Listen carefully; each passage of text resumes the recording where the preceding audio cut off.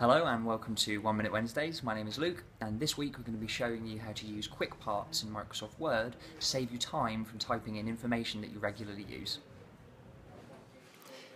Using Quickparts can save you lots of time when writing documents by allowing you to reuse pieces of text and save you having to type them out each time. To make a Quickpart, select a block of text, go to the Insert tab and click on Quickparts. The option at the bottom of the menu, Save Selection to Quickpart Gallery, will allow you to save the selection of text. Give it a name. You can choose where to save it. You can choose to categorize it, which is helpful once you have multiple Quickparts, and you can give it a description. I'm going to call this generic letter sign-off. Click OK.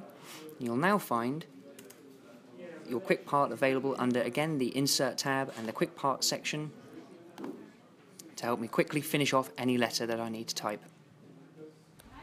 Okay, well I hope you found this video helpful. You'll find a link in the description to some more information about what we've talked about today, and don't forget to tune in and subscribe for your weekly 1 Minute Wednesdays.